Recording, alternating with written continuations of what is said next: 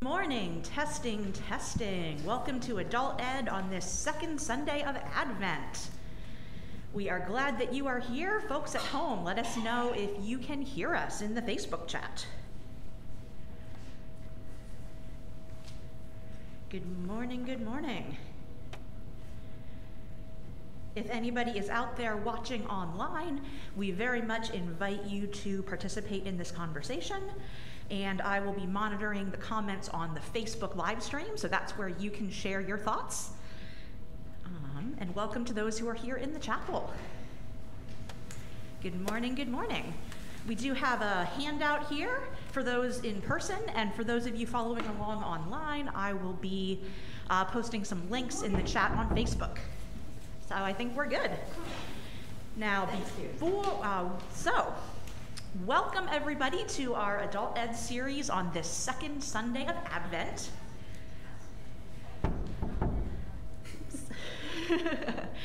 So just that proves I am monitoring the comments on Facebook, so please do chime in if you're watching at home, but now I've got the volume off, so welcome everyone. This is week 2 of our Advent series here in the Perspectives class, and this is a series exploring art for Advent. Last week we did some sort of introductory stuff and looked at a couple of pieces of art that helped us explore the idea that Advent is focused on the coming of Christ in the past and the present and the future. And if you missed that class, it is available to watch online at the church website or Facebook page. And today we are going to be looking at some art that helps us reflect on John the Baptist. But before we get into that, we have an important logistical announcement. Next week, Sunday school is going to be an hour earlier at 9 a.m. because there is one combined worship service next week because of the cantata. So there will be Adult Ed, but it is an hour earlier at 9 a.m. So we do hope to see you next Sunday at 9, either here in the chapel or online. All right, so to get us started this morning, I thought I would share a brief excerpt from an Advent devotional that was posted online just yesterday. And this was written by a young United Methodist preacher from Maryland named Ryan Wiggins. And this spoke to me, and I thought it connected with some of the themes we talked about last week. So let's read this as our opening meditation here.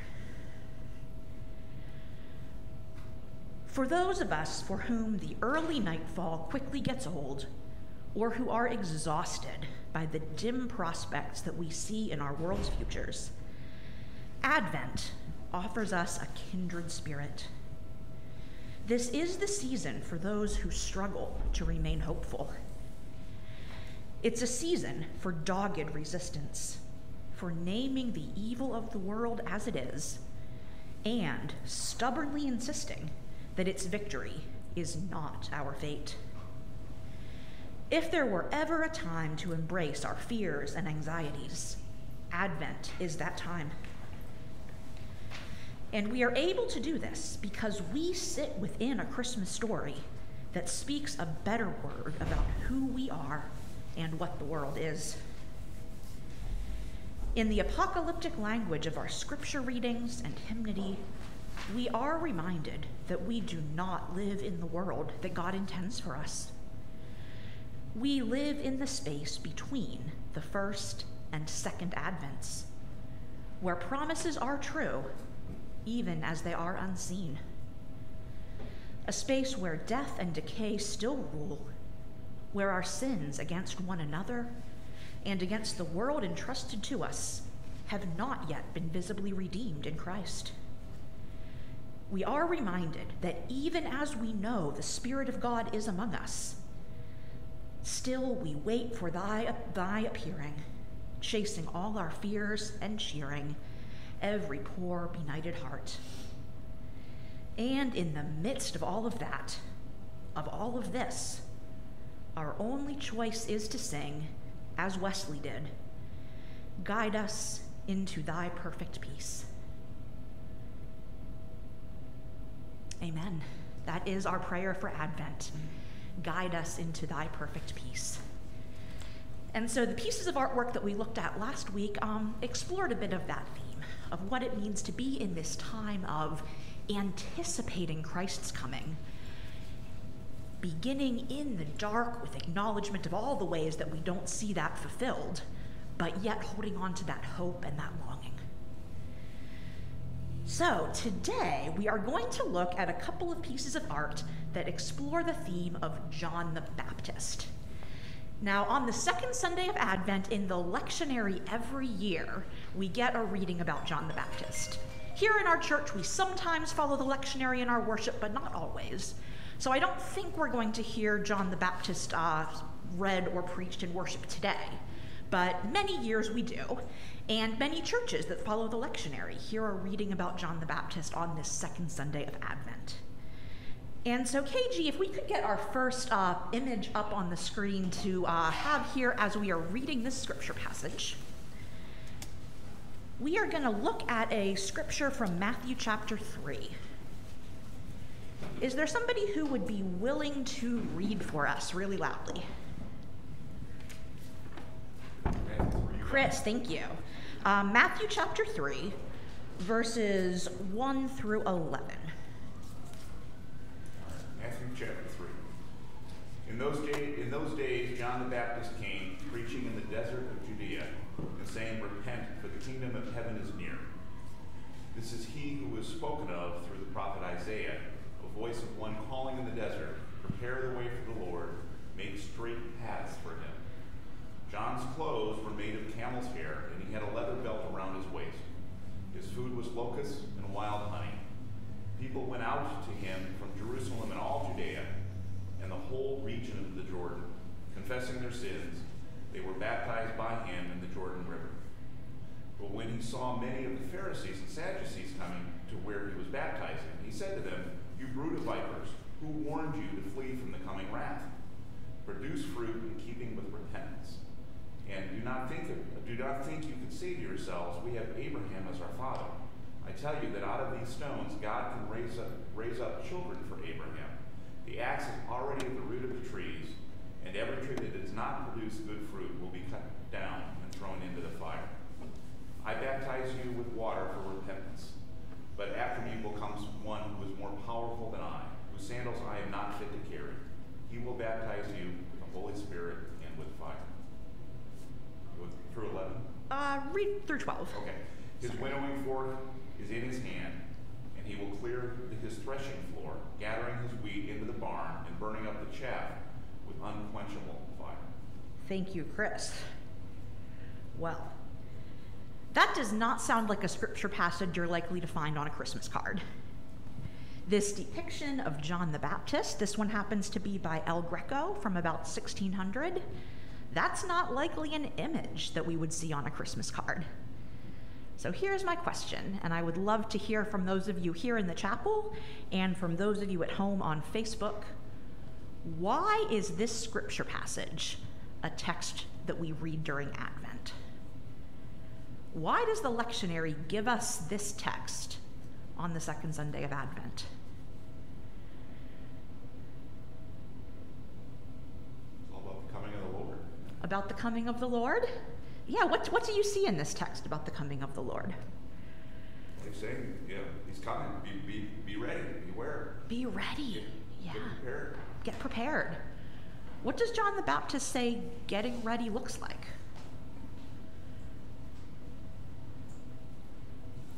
Repenting. Visibly though. Visibly though. As opposed to what? I don't know, like saying you're repenting. But actually doing it. Actually like changing your way of life, which is what repenting really means. What else catches your attention in this passage that you think connects to Advent?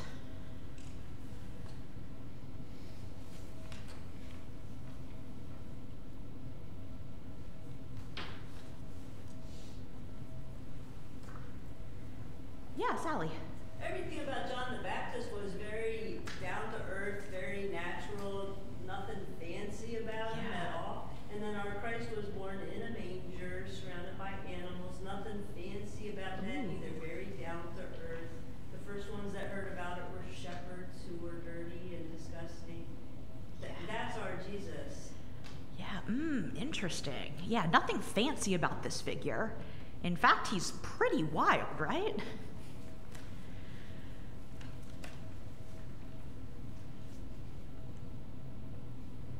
Is there anything in this El Greco image that you see here that the text reflects?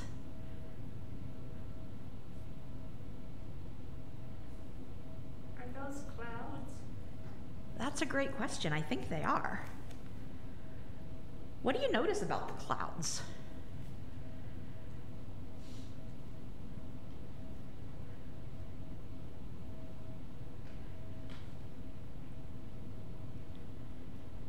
There's almost kind of a brooding sense, isn't there?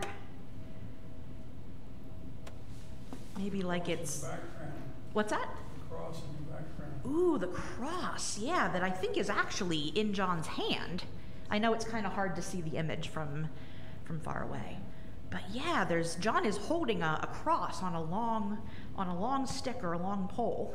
Oh, okay. I thought that I didn't see it from here. Okay. Yeah. Can you notice any details about the cross? I know it's kind of hard to see. It might be made of wood. I don't know. I can't really tell. Yeah, it's not fancy, is it? Like Sally said, it might be made of wood, some natural material. It's interesting that the painting is done, it makes me think, well, Michelangelo is like real attention to the anatomy of the body, and he's, clearly someone who doesn't, he's clearly eating something like locusts and honey. He's not someone who's overindulging, and, he's very sinewy, and, so a lot of miles walking and not a lot of times lounging around eating, and, it just strikes you as someone who's really out there living sparingly. Oh, that's such an interesting observation, that even his physical appearance, there's so much attention to detail, and he looks rough. He looks like somebody who really is in the wilderness, subsisting on locusts. Yeah. Is that a lamb beside him? It sure is. It's hard to distinguish it. Yeah. You can certainly feel free to come over to this side if that's easier to see, but that's a great, great thing to notice, that lamb by his feet. What do you make of that?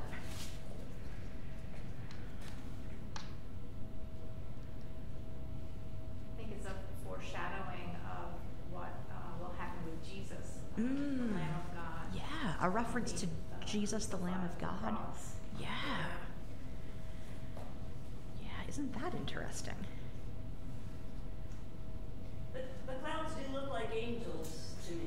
I was thinking the same thing. Yeah. Ooh. I thought they looked like I keep thinking they're astronauts. not, but then I keep thinking they are. Yeah, interesting. Sally says the clouds kind of evoke angels to her. And angels are messengers of God, right? Sometimes in iconography, John the Baptist is actually portrayed with wings. And of course, John the Baptist himself is not an angel, he's just a person.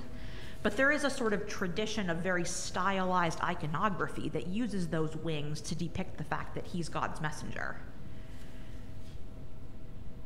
What did you say, I Emily? thought I saw an astronaut, so I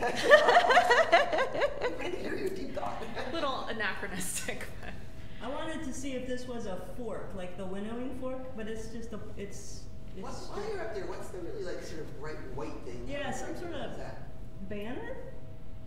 Yeah. Is the lamb dead? Sally asks, is the lamb dead?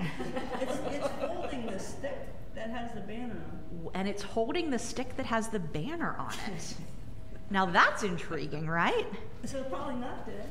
How Writing on it? how is a dead creature holding a banner? I can't read. That's intriguing, isn't it? Man, Yeah, and does in fact point us to something about Jesus, right? Who is the Lamb of God who died, who is also the King who is victorious even in death. All right, we've got some comments online here. Someone says, he was beyond natural and not fancy, but from the wilderness, a place of danger maybe, at least the margins of society. He surely didn't fit in. Yeah, absolutely. Another comment here says, he was direct, maybe even rude, in calling out the religious hypocrites. Whew. Yet in the painting, I think he doesn't look angry.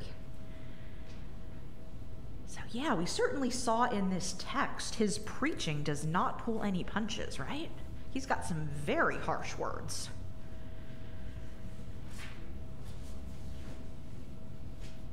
It's usually how the clouds kind of make up, I want to call it a halo, but like they focus you in on his shoulders and, and so it's making up. Yeah, there is sort of this part that focuses our attention, almost like a halo. Yeah. Almost sort of evokes the story of Jesus' baptism when the heavens are parted. You can't tell if he looks forlorn. Ooh. Chris says, I can't tell if he looks forlorn.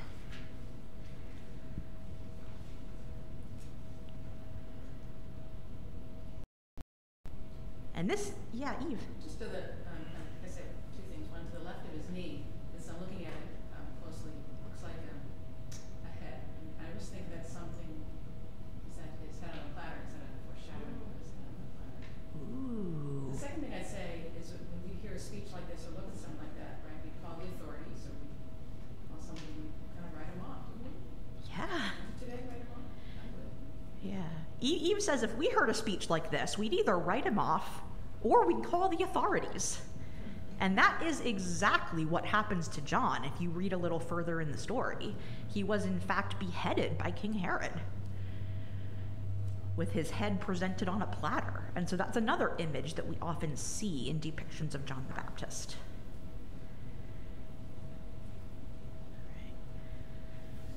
Well, there are a lot of different artistic representations of John the Baptist. He is a very common figure who has been painted in lots of different styles, in lots of different eras. And we're actually going to watch a short video now. This is from a really cool resource that I commend to you. The National Gallery in London has put together a 10-part series exploring the art of John the Baptist that is in the National Gallery. And all 10 parts are available on YouTube. I will put a link in the chat on Facebook. And I actually also put the link on that sheet that I passed out on that handout. There's a link and the name on the top of your handout there. And that would be a cool resource that you can use throughout the Advent season here. But this is a series called John the Baptist, From Birth to Beheading. And we're going to watch the introductory video here that gives us a little overview of some of the John the Baptist art in the National Gallery and some of the themes in the ways that he's presented in paintings.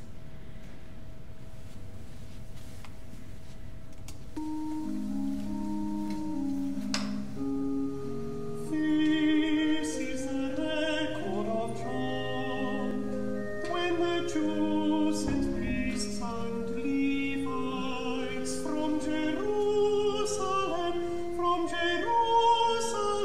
to ask him, Who art thou? And he confessed and denied not, and said plainly. Ben, I can hardly believe it, but we've been teaching this collaborative MA between the National Gallery and King's College London now for 4 years, and focusing specifically on Christianity and the arts, but in particular on the figure of John the Baptist. And I've really enjoyed exploring the National Gallery's collection, and I think at my last count I'm at over 120 figures of John the Baptist, so it just shows his popularity across centuries and in different geographic locations. And he's a hugely important figure in Christian tradition too, because he's the one who arrives to proclaim the coming of the Messiah, Jesus Christ. He is the forerunner, as he describes himself, preparing the way of the Lord. And in that sense, he's one of the very first saints and one of the very first figures who appears in the New Testament. The Christian Bible is divided into the Old Testament, or Hebrew Bible, which it inherited from Judaism, and the New Testament, which begins to tell the story of Christ. And the life of Christ particularly concentrated in the 4 Gospels within the New Testament. And John the Baptist is one of the very first characters to appear in the Gospel narratives, precisely because he's the forerunner. And yet, he also looks back to that tradition of prophets in the Old Testament. In that way, he sort of represents both continuity and change, doesn't he? And I think that's captured very beautifully in Carlo Crivelli's 15th century altarpiece that we're looking at. If you have a look at here, John the Baptist is represented on the left. And what I'm struck by in particular is that the way that he stands on one particular ground, which, as you see, is at the banks of a river, and how that marks a disruption between the other saints of the same altarpiece who stand on these very elaborate marble parapets. So he's both part of this gathering of saints and set apart. He always stands out, it seems to me, as quite unlike any other saint, so distinctive. I mean, you can see any number of bishop saints and you have to work quite hard to work out which it is, or monk saints, or the saints of virgin martyrs. The Baptist you could never mistake for anyone other than himself. And I think that's something that artists have picked up on. They wanted representations of those saints to be immediately recognizable, not least perhaps from the back of a church, from the congregation who couldn't get up close. But actually, if we do get up close and have a little look at this altarpiece, I can show you a few of the details. The Baptist, because of all the time he spent in the desert, he's often represented as quite thin and emaciated with long, wavy hair. But possibly the most recognizable attribute is he wears this extraordinary camel skin, which he is said to have clothed himself in. But there's a few other attributes that we have in the Crivelli that literally point our way forward to different aspects of his life, namely that pointing gesture, which you'll see repeated over and over in representations of John. It's the perfect symbol for his whole preparatory ministry. He's a pointer. He's pointing to Christ. That's his job as a saint. And here it's wonderfully achieved by the fact that he's pointing to words that refer to Christ on his scroll. The Latin words ecce agnus Dei, which mean behold the Lamb of God. The Lamb of God was John's description of Christ, the one who would die to take away the sins of the world. And those are really important words for Christians through the centuries too, because they're uttered in the context of the Mass or the Eucharist. It's as if some of the Baptist's most important words are immortalized in the regular worship of Christians at the point where the bread and wine are consecrated and represent the congregation. Of course, John often carries a reed cross in allusion to Christ's crucifixion, but the fact that it's made from reeds refers back to his time by the River Jordan. That's where John the Baptist did his baptizing. And this representation of the water in the foreground of this panel represents that very river. And interestingly, Crivelli's included this little riverbank on our side, on the viewer's side of the painting, so that he's situating us on the banks of the River Jordan, facing John. That's wonderful. It really brings us into the picture, not only into the presence of John, but into the idea of baptism itself, as if we could step into the water and be baptized by him ourselves. Almost an invitation. And most often John is represented in the act of baptizing Christ. And we're very lucky at the National Gallery because we have one of the most famous representations of that baptism by Piero della Francesca. I'll show it to you. The Piero della Francesca baptism was painted about just over 20 years before the Crivelli. And it was also an altarpiece for a church in Piero's native city, called Borgo San Sepolcro in Tuscany. And it must have been for an altar dedicated to John the Baptist, to have this as such a prominent feature at the center of the altarpiece. And you see, even from here, look how it sort of pulls you towards it. Here in Piero's baptism altarpiece, we see probably the most represented scene in the life of John the Baptist. When we don't have him represented singly, as we did in the Carlo Crivelli altarpiece, this would be the key moment. This is the culminating moment, if you will, of John's life, isn't it? He's been baptizing others until this point, but at this point Christ arrives to receive John's baptism, and that's both the crowning point of John the Baptist's career, why we call him John the Baptist. Precisely. And also the beginning of Christ's public ministry. And it's quite interesting too, this is the moment where actually Christ is the central figure. His ministry begins, he becomes more and more important, and John's lesser so. But always, I mean, as we will see in every moment, John is always that step ahead. He's preparing the way for Christ. That's fascinating, because he's a preparer and a precursor at every point. He's just one step ahead, as you say, of Christ. In terms of the first to have a miraculous birth, the first to preach, the first to baptize. Uniquely, apart from Christ, we have his whole life told within the New Testament from beginning to end, and not even the Virgin Mary has that privilege. It's perhaps why he's been such an important focus for artists and patrons who represent every scene, every episode from his life. And what we'll do in the next 9 episodes is actually examine National Gallery pictures which represent key moments from his life from beginning to end, and maybe explore why he was so important for so many different people over the centuries.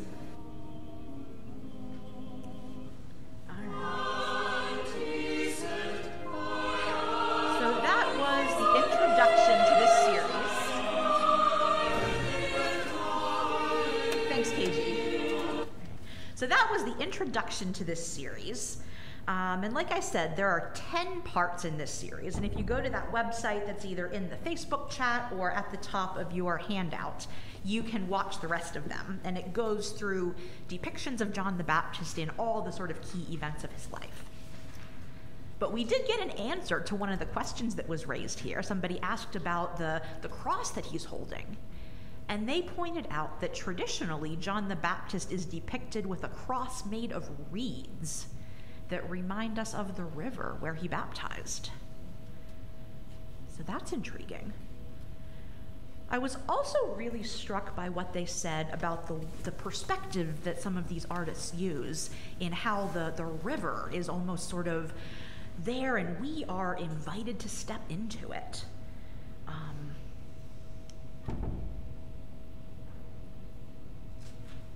What does that idea of being invited to step into the river evoke?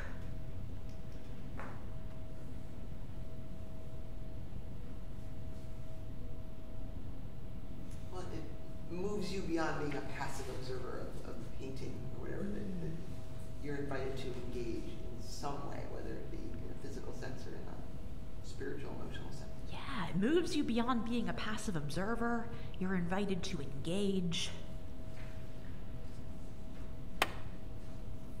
We're invited to imagine ourselves among those who are being baptized by John, those who are heeding the call to repent. Baptism being a sign of repentance, being an initiation into this new way of life. An invitation to a beginning. Presbyterian quibbles with rebaptizing notwithstanding. It's also an invitation to a re-beginning, to a fresh start. Yeah. And in Jesus, there is always the hope of a fresh start. Yes. A new beginning. In Jesus, there is always the hope of a fresh start and a new beginning. Thank you, Jack. And that is why every year we have this season of Advent, because every year we need to be reminded that we have things to repent of, that we are invited to bear good fruit, as John the Baptist says.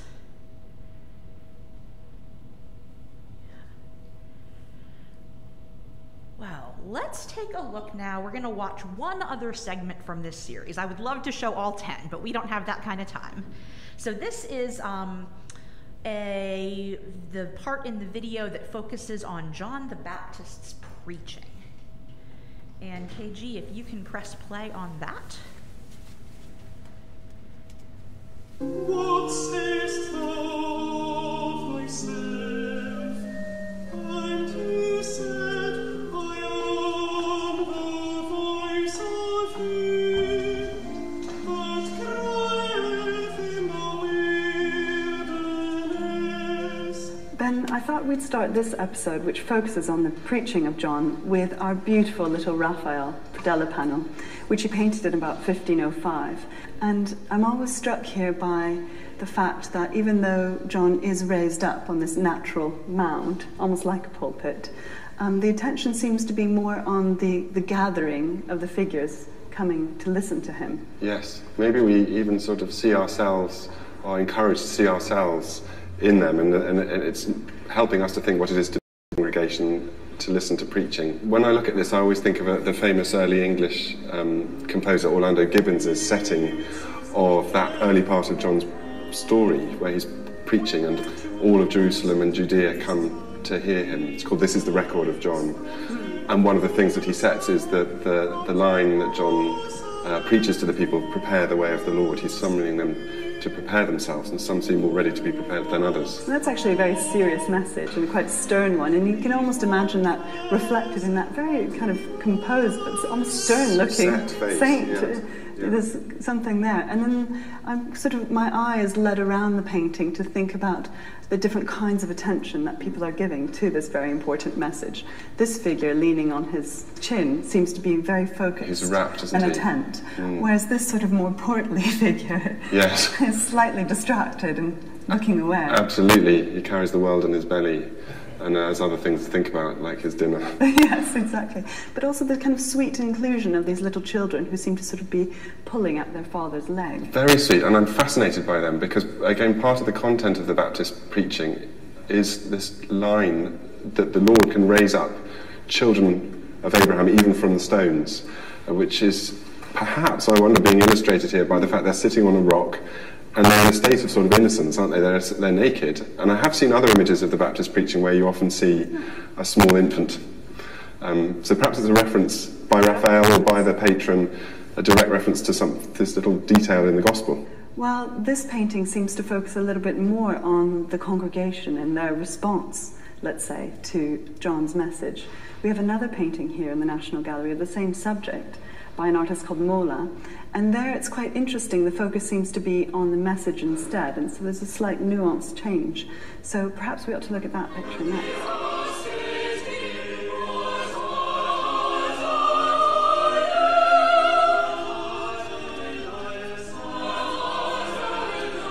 This painting's by an artist called Pier Francesco Mola, and it dates to about 1640. And as you'll see, it's the same subject as the Raphael little predella panel that we just looked at. But I wanted to show it to you because the focus seems to be quite different in this canvas. If you remember what we talked about in the Raphael, we talked about the congregation being the focus, the attention. Yeah, they've shrunk here to just a few representative figures. Exactly. And John is centre stage. He is. He's highlighted, quite literally highlighted. And if you look very closely, you can see that his mouth is open. He's very actively preaching in this. Always struck me as one of the challenges of showing in a visual image the act of preaching, which is an auditory experience, and what as it were, visual tricks can you use to suggest a moment of speech. Yes. But the open mouth is obviously one, and the gesticulating finger captures in a physical movement something of what preaching is all about. Preaching is directing. It is directing one's mind, isn't it? And directing, specifically Christian preaching, is directing towards the figure of Christ. And again, a familiar passage from the Gospels comes to mind here. John says, "There's one who comes after me who is greater than I am, and who was before me," which is a peculiar way of putting it. It's quite convoluted in the Gospel passage, but actually you can imagine someone like Mola picking that up and saying, how am I going to make that convoluted passage into something very legible? And in fact it is here, and you'll see that the reed cross and that pointing gesture of the Baptist just so clearly direct our gaze back to the figure of Jesus. It is like a massive arrow. It is. Actually, that gesture itself becomes a sort of an attribute of the Baptist. If you start looking at images of the Baptist, that it's always that pointing gesture, that's part of the message. That's very true. Along with the other things we've already spotted, his camel skin, his reed cross, his banderole, the hand itself and the pointing hand. Stands in for the whole message. Yeah. And actually the National Gallery has a beautiful altarpiece by Parmigianino which might have the most dramatic example of that pointing finger. I think we should look at that painting next. It's nearby, isn't it? Ben, this is the Parmigianino altarpiece that I was telling you about, with this extraordinary figure of John the Baptist. And that preternaturally long finger. Actually, it might be better to look at the altarpiece from here because it really suits a bit of distance given its scale. The finger reminds me, again, that preaching is a sort of pointing, but a non-literal pointing. And actually that makes sense for this painting, for this altarpiece, because it's actually a non-narrative altarpiece as well. Non-literal. Not a literal scene. Yes, because you would never get this combination of characters all together. John appears almost preaching, but also in the wilderness, together with another penitential saint who we often see in the wilderness, a sleeping St. Jerome in this case, and of course the Virgin and Child, the child to whom he points so emphatically. And it's not just that emphatic pointing gesture that strikes you. I mean, the face of John the Baptist in this is so engaging, almost that piercing gaze. And that gaze combined with this very complicated, twisting pose. Absolutely. Isn't that extraordinary? Yeah, his legs face us, but his body then turns all the way around and backwards. And it reminds me that one of the images used by early Christian commentators of the Baptist was that he was a fibula, which is the Latin word for a brooch. And I think it's because the brooch is hinged in a certain way. And as we've noted before, the Baptist is like a hinge between the old and the new order of things, the last prophet, the first saint. And here his body expresses that sort of sense of being a hinge. It's like pivoting. It yes. pivots and directs us further up and further into the painting. And the gaze initially arrests us, but says, don't stop with me. Start with me, but don't stop with me. Go further. It's he becomes a sort of conduit for our own gaze. And that is the message of the preaching. He is preaching and directing our view up towards this extraordinary Christ child who actually, particularly from this distance, you see he's stepping out towards us, that hovering foot. Yeah. So as the Baptist moves back, the Christ child moves forward. He's making way, as it were. Yeah. I'm struck by the leopard skin that he has instead of his familiar camel. Yes, it's sort of draped over his thigh. It reminds me of the Roman god Bacchus, who's often depicted with leopard skin, and there is something a bit Bacchic, isn't there, about John? Yes, actually, in a few iconographic traditions, he seems to appropriate or acquire Bacchus's attributes, and sometimes even wears a crown of vines in his hair. And there's something about associating those two kinds of wildernesses, the wildness. Yeah, they're outside the norms of the city, and they just both disrupt convention. Yeah, so it's destabilise things a bit. Precisely. So he's sort of absorbed and taken on some of those characteristics of the Roman god. But isn't that extraordinary? The way there's also, if you make out just in the left-hand side, all of these amazing skins that he's wearing, can you see there's a cup attached to his belt. On his hip. Yes, exactly. And that tells us what all of this preparing the way ultimately is for. He's preparing the way of the Lord, but for a very specific purpose, which is the baptism. For baptism, exactly. And actually that will be the subject of our next episode.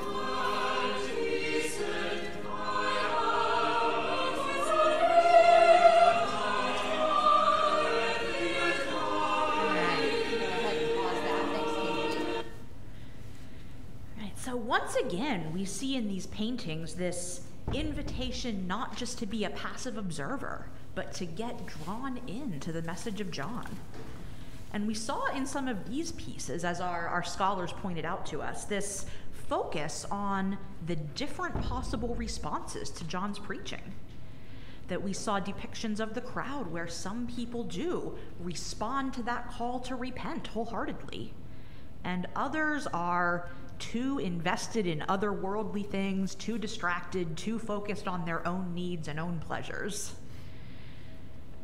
And I think that does, once again, raise this question for us of how do we respond to this call to repent?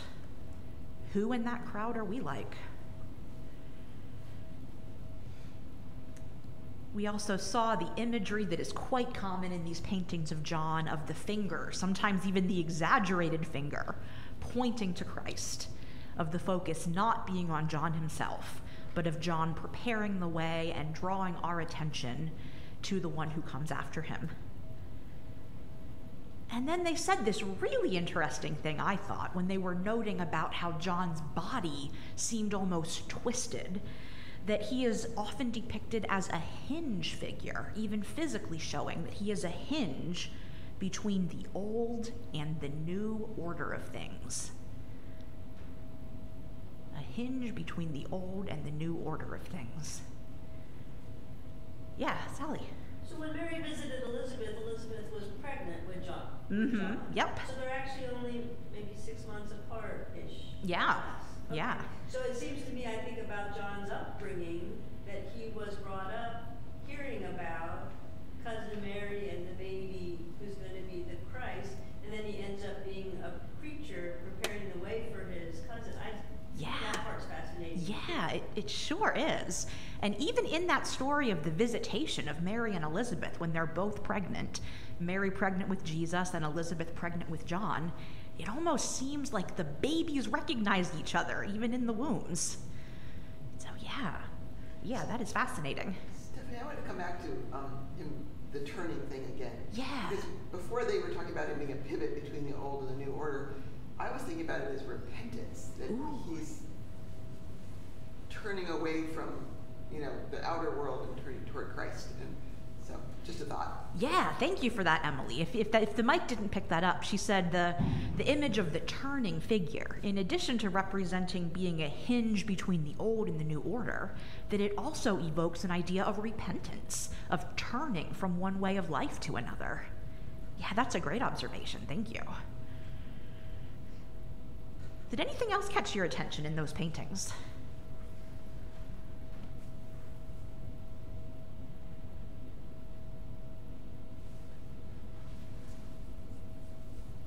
Well, Sally, there is a whole episode in this series on the visitation and depictions of that, if you want to go look that up later. But in our last 10 minutes here, I want to look at this more contemporary piece of art. And this is, I'm going to put the link here in the Facebook chat for those at home.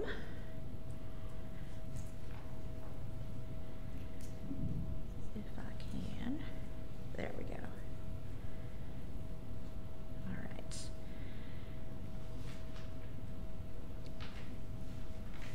And this is a piece of art called John the Baptist.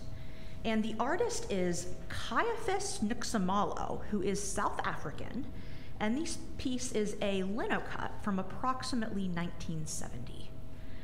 And KG, if we could get the camera on that image on the screen, I'm going to read a brief reflection on this piece, and then I would love to hear some of your thoughts, because there's a lot going on here. Caiaphas Nxumalo was a printmaker and wood sculptor who studied at the Rorke's Drift Art School from around 1968 to 1971. He was associated with the African-initiated AMA Nazaretha Church in South Africa. In this linoleum cut, Nxumalo shows John the Baptist, the forerunner of Jesus, preaching repentance, bottom, baptizing, and eating wild honey. The eye of God, which sees secret sins, burns bright and glorious. I'm not sure whether the people at the bottom are running away from John's message of wrath or turning around from their wickedness to follow the true way. In Matthew's account, there are people from both categories of response. The triangular frame rising from the baseline was a common compositional device Nxumalo used to tell multiple components of a story. And in this context, it's especially appropriate, as it seems to me to allude to the valleys being lifted and the mountains being brought down low, a leveling of the landscape so that God's glory can be plainly seen from any vantage point. On another level, this prophecy of Isaiah probably also refers to the proud being overthrown and the humble being exalted, as Mary sings about in her Magnificat. Advent is about the coming consummation of the kingdom of God in the day of the Lord. In Advent, the once and future coming of Jesus Christ, Fleming Rutledge, who calls on the church to restore Advent's focus on apocalyptic theology, describes John the Baptist as the central figure of Advent. She half jokes that behind one of those cute little Advent calendar windows should be a coarse, fiery John shouting, "You brood of vipers." Quote, irreducibly strange, gaunt and unruly, lonely and refractory, utterly out of sync with his age, or our age, or any age. John the Baptist arrives announcing the opening event of the end time, end quote. As prophesied by Malachi at the end of the Old Testament and confirmed by Jesus in Matthew 11, John the Baptist is the new Elijah, standing on the edge of the universe, at the dawn of a new world, the turn of the ages. That is his location as the sentinel, the premier personage of this incomparable Advent season, the season of the coming of our once and future Messiah. End quote. Like John, the church, Rutledge says, is also located on the frontier of the new age, between Jesus' first and second advents. And we too are called to herald the Messiah, announcing, "Repent, for the kingdom of God is at hand." And that's a reflection that comes from a blog called Art and Theology, and I posted a link to that reflection in the chat on Facebook. So we have about 5 minutes left, and I would love to hear what else you notice in this painting, or what that commenter said that really resonated with you or didn't resonate with you.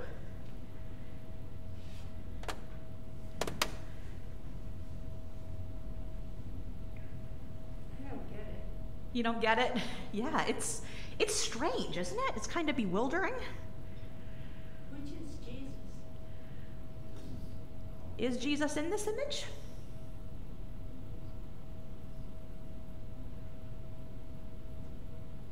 People are getting baptized. People are getting baptized, yeah. Somebody. Yeah, that's happening in the upper left-hand section. So as the commenter said, this artist often uses this kind of triangular spacing to show multiple events in the same frame. And so in the upper left, we have people getting baptized. Is that Jesus? Is that another person? We don't know for sure. Which actually, I think, reminds us of something interesting, that Jesus was baptized in just the same way as everyone else was.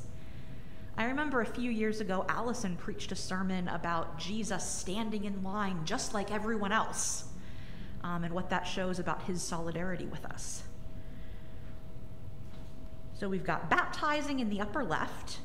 We've got John eating wild honey in the upper right. And then in the bottom, this commentator described it as the all-seeing eye of God. The eye of God, which sees secret sins, burns bright and glorious. I'm not sure whether the people at the bottom are running away from John's message of wrath or turning around from their wickedness to follow the true way. In Matthew's account, there are people from both categories of response.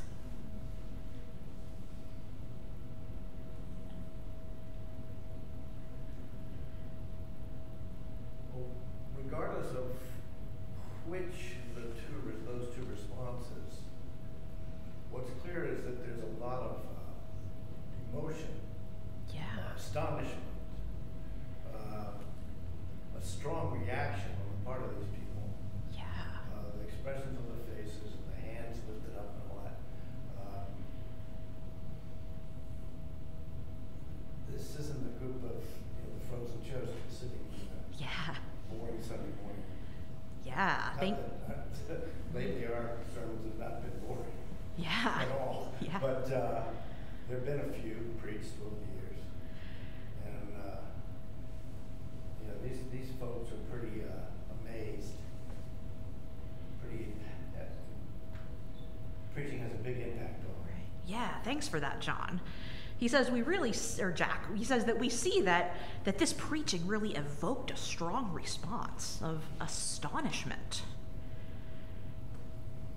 I'm really struck by the hands of the lower figure that are not like blessing her here, but they're lifting this sort of line that's depicting, is dividing that lower third from the upper. And I just keep imagining what that's supposed, is it that he's lifting and making space in some way for these people to have room to make response? Is he my initial reaction was sort of, was this supposed to be hell? He's lifting, lifting them out, or something, lifting them out of hell or something. I don't quite know to make them. And then the author did mention the, laying low of the valleys and the mountains or whatever, lifting up the valleys. So that, obviously could be part of it as well. But I'm just really taken with that. To me, there's real emotion and strength and determination there, and that lifting thing going on. Yeah. Oh, that's so interesting. All that those arms evoke.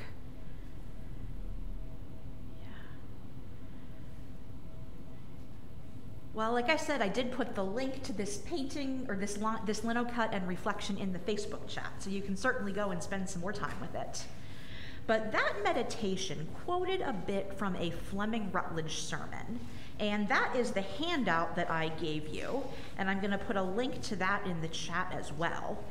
And that is a sermon that you can take and read about John the Baptist as a figure of Advent. And then also on that sheet is the link to the National Gallery series. So I would like to close us in prayer with a prayer for the second Sunday of Advent from the Book of Common Prayer. Merciful God, who sent your messengers, the prophets, to preach repentance and prepare the way for our salvation, give us grace to heed their warnings and forsake our sins, that we may greet with joy the coming of Jesus Christ, our Redeemer, who lives and reigns with you and the Holy Spirit, one God, now and forever. Amen. All right, well, thank you all so much for engaging with this and for sharing your thoughts and your responses. And don't forget, next week, Adult Ed is at 9 a.m., so 1 hour earlier. And we'll see you next Sunday at 9, either here